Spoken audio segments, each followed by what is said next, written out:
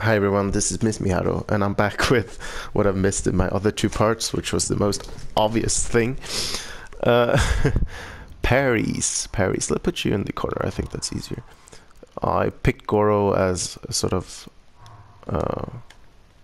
training dummy, because he has the multi-armor stuff, which won't be broken by back 1 EX choke.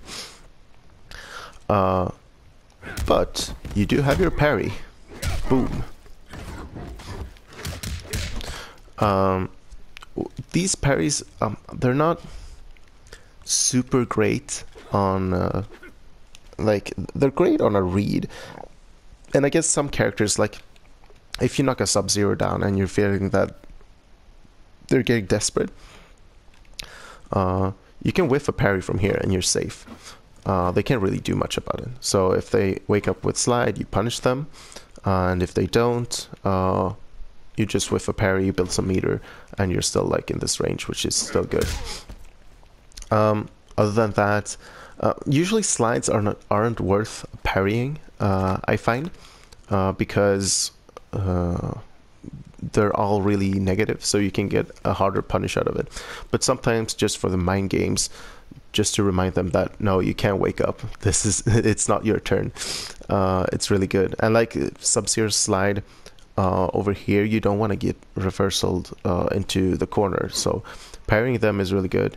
Sort of make them waste the bar, make them think twice about throwing it out, so then you can go in for your corner pressure and they won't risk a slide and put you in the corner. So it's all about mind games. And the standard parry, it's really good as well, of course, against Goro.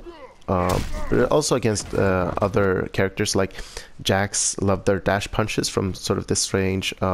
Johnny love their glow kicks. So you can sort of make a read on those.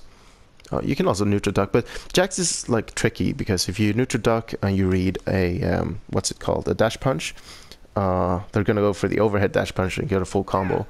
And if you if you read and stand block and want to go for the full combo punish on the overhead dash punch, you're gonna eat like an armored normal dash punch, which is safe on block, and then they can sort of start their pressure, which is not something you want. So versus Jax, I like whiffing it. You can get punished for it if they sort of get up and run in and just hit the last frames of your recovery, but that's sort of it's not going to happen every time. I'm just going to say that.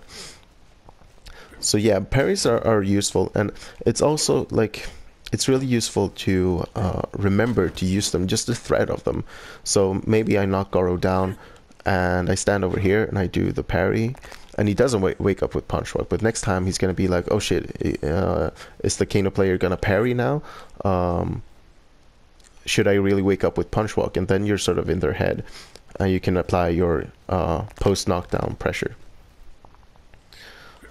So yeah, that's sort of what I wanted to show. Maybe this didn't need a full video, but you know, for the purpose of like showing stuff, it's important to know though that some wake ups put opponents airborne, like Liu Kang's flying kick, Kung Jin's fly kick, and so on. Those can't be parried, and they're sort of iffy to hit out of with your back 1 EX command grab.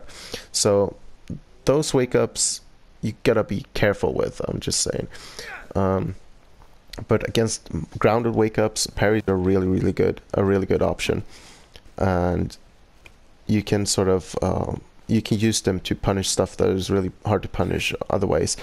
Like Cassie's EX nut punch is really hard to break since it has invisibility frames. Invincibility frames. Jesus. But you can parry it, so that way you can punish it without having to go for armor break. And this is meterless as well, so getting meterless 17% and the extra mind game that comes from it, and you make them spend a bar, that's actually quite useful.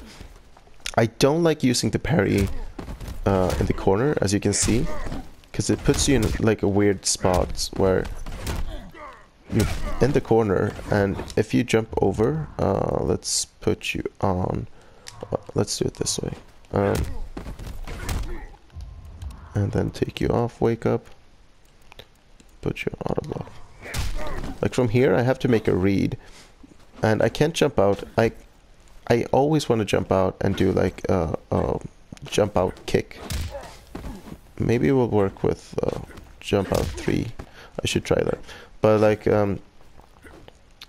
I really want to get out of the corner. I don't want to be put in the corner for just 70%. So I mean, you can make a read and try to meaty back throw, but that's kind of risky because if you whiff it, then they get up and punish you. You can jump out, but they can punish that. So it's not the best in the corner. I prefer using it mid-screen where positioning matters less. So that's something to think about as well. Like, where am I on the screen? Is it worth using the parry, or should I go for back 1EX choke? But like, there's nothing as demoralizing as doing a parry on their metered wake up.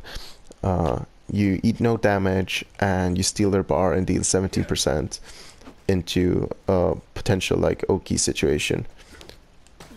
And if you're in the corner, this is like if you're in the corner and you make a read with a parry, then you get put out of the corner, which is really nice. But I'll go with that when I come to wake ups. So yeah, that's it for, I'm sorry for all the rambling.